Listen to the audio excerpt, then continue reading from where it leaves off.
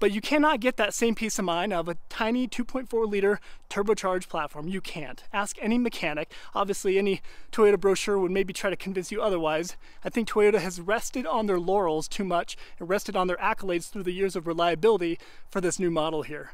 Hey YouTube, Untamed here. So we often poke at the brand new 2024 Toyota Tacoma for a number of reasons, right? It's a four-banger mid-size pickup truck. Need I say more?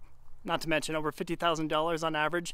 No thank you. But in today's video, I want to talk about Toyota's decision to move production entirely down to Mexico. We poke fun at that a little bit, but rightfully so. And in today's video, I'm going to paint a clear picture of why that really is an issue and why we shouldn't be okay with Toyota doing that and deploying the price tags that they're deploying here in the States.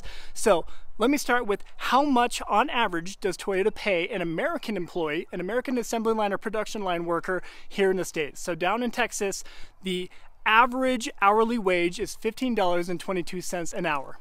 Right, so $15, just over 15 bucks an hour. I have read a few different reports that indicate that it might actually be a little bit higher than that now, teetering towards 17 bucks.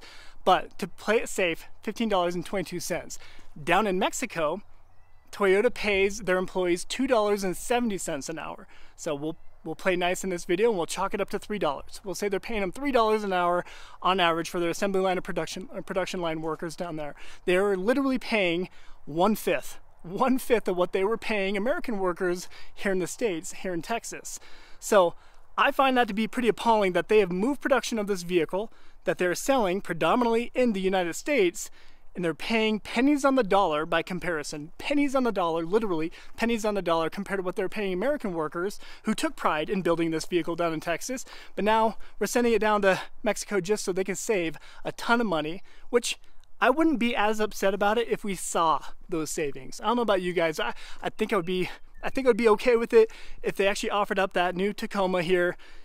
You know, it had the four-banger in it. We don't love that. But if they offered like the brand new TRD Sport and TRD Off-Road for about $40,000, maybe high 30s, and we saw some of those savings that Toyota is seeing right now, then I think I would be less critical of it. But we have seen a huge upcharge for that new generation Tacoma, right? A huge upcharge. Now we're looking at TRD Sports that cost over $50,000 easily. Same goes for the TRD Off-Road. Even SR5s are teetering up toward $45,000. SR5s, base model SRs are $42,000, $41,000. That's crazy. Those should be high 20s at best. But here we are, especially now that they're paying $2.70 an hour for Mexican employees to actually build the things. So I find that pretty appalling. And well, don't even get me started on the TRD Pro, right? The TRD Pro is starting over $65,000. When just last year, 1 year ago in 2023, the 2023 Tacoma TRD Pro was just over $50,000. We're looking at $51,000, maybe $52,000, because you can easily get maybe $1,000 or $1,500 off in a heartbeat, right? But here we are, about $15,000, $14,000 more for the TRD Pro 1 year later. And we don't even get a naturally aspirated V6 option.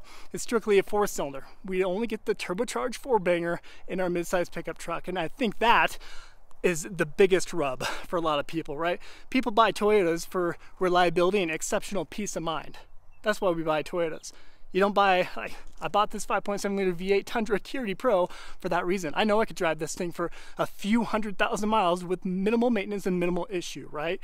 I have full confidence in that. It's a naturally aspirated platform that is tested and proven at this point. I love that. But you cannot get that same peace of mind of a tiny 2.4 liter turbocharged platform. You can't. Ask any mechanic. Obviously, any Toyota brochure would maybe try to convince you otherwise. I think Toyota has rested on their laurels too much and rested on their accolades through the years of reliability for this new model here. And I think we're already starting to see some issues, some quality control issues with it. I'm sure you guys have seen them too. There's a number of videos just showing fit and finish issues with it, with, you know, glove compartment being rattling loose, you know, center console being wonky with it, the front grille shaking loose on them. So there's already some QC, quality control issues that we're seeing coming out of Mexico, right? And it's not a dig at Mexico, right? Like, it's just, they're not known for exceptional quality, right? They're not known for producing great vehicles. They don't have that reputation yet. Whereas in Japan, they absolutely do, right? I've owned a number of Land Cruisers. I've owned a number of Toyota 4Runners built in Japan. I can tell you what, every single one of them has had exceptional fit and finish. Every single one of them, I've never had a single issue. All the body panel gaps were perfect.